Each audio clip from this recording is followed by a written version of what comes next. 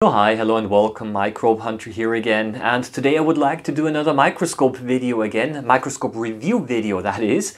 Look at this, what I've got here. This is a microscope, of course, and actually one that's not quite light, but also not very heavy either. So just right in the middle somewhere, and I consider it a pretty good microscope to get started in amateur microscopy, but also for those, if you're a teacher, for example, and if you are interested in buying microscopes for educational use, I think it's also a very good educational microscope because it's still solid, but it's still light enough for students to carry it around.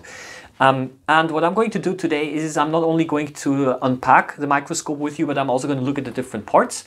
And then later on, I'm also going to show you how some of the specimens look like when you look through the microscope. I have actually no hesitations in recommending this specific model. It's a solid device, and I myself am going to use it, of course, as well for making videos for this YouTube channel. I already know this specific model because we're using this also in school for educational purposes.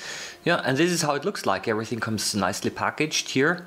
We've got the monocular version, so only with one eyepiece, but this one here allows you also to connect a camera to the photo tube that it has. So now let's have a look at the different parts of the microscope. Well, this microscope here comes with four objectives installed, a 4x, 10x, 40x and a 100x oil immersion objective.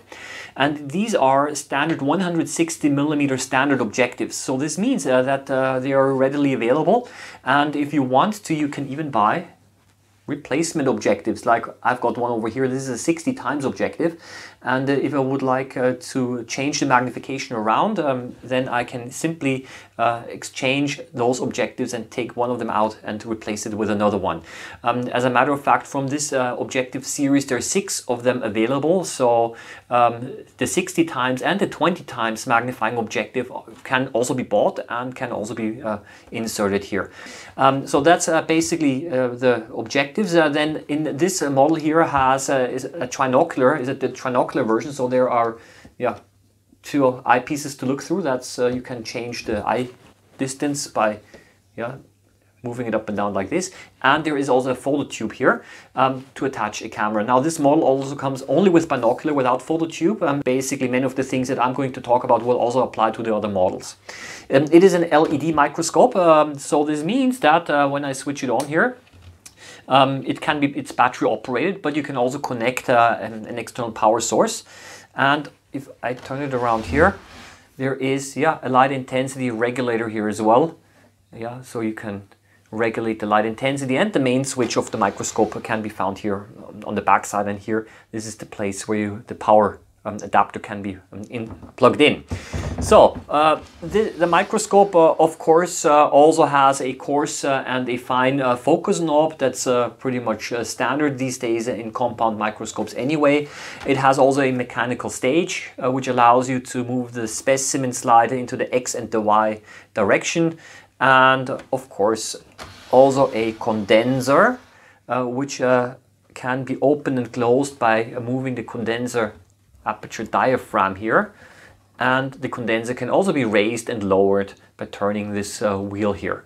And that's pretty much already almost everything. There's one thing I almost forgot. It's a little bit also something. If you loosen up the screw here, then you can flip it around and you can use the microscope in this orientation if you want to do it like that. I usually always keep it like this. That's my preferred way of using the microscope. The 40x and the 100x oil immersion objective, but also the 60x objective, they are spring loaded, and this means that the front part, and I'm just going to show you here, the front part of the objective can retract, can be pushed in. Okay, that's called spring loading, and this is a safety mechanism. So this basically means that when you lower the objective too much so that there is the danger of it crashing into the slide, then the front part of the objective and the slide won't be damaged because the objective front lens will be pushed in like this. So this is a safety mechanism that can be found on many educational microscopes, but also amateur microscopes, and it's quite a nice feature to have. The left eyepiece in the binocular and in the trinocular version has a so-called diopter adjustment. This means that I can turn the eyepiece in and out, and this allows me to adjust for different eyesight. When you're using glasses to look through the microscope, you just keep it set at 0. But in my case, my two eyes are a little bit different, and if I take my glasses off, I have to adjust for the different vision, and that's something that I can do here. And that's actually quite important because otherwise, if it's not adjusted, then I might get a double picture. So this is quite good to have as well, and allows me to use the microscope without glasses. Yeah, and in case you're wondering what this screw here does, it limits the highest position of the stage. So this is also a protective mechanism to prevent the lens, the objective lens, from crashing into the slide, because this screw here then will block the stage and it's not possible to turn it up even further. And beneath the stage there is of course also the swing out filter holder, and this is the place where you can put in different filters, and I later on will put in a so-called dark field patch stop. Yeah, and that's the camera. It can be connected, of course, to the photo tube. It's a USB camera, and of course you can also connect it if you want to one of the eyepieces. So that's the USB cable which connects directly to my computer, and it's also possible, of course, to connect it in place of one of the eyepieces. Works just the same.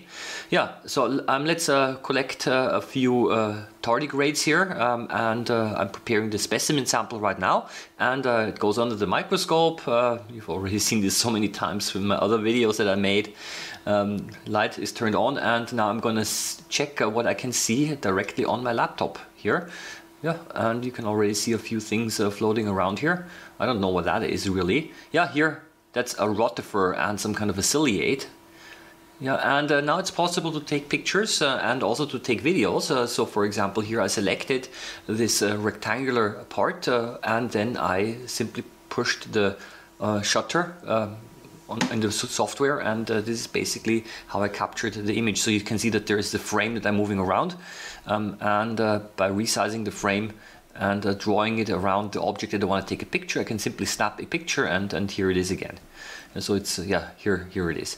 So it works very conveniently. Look at this. What are these two things?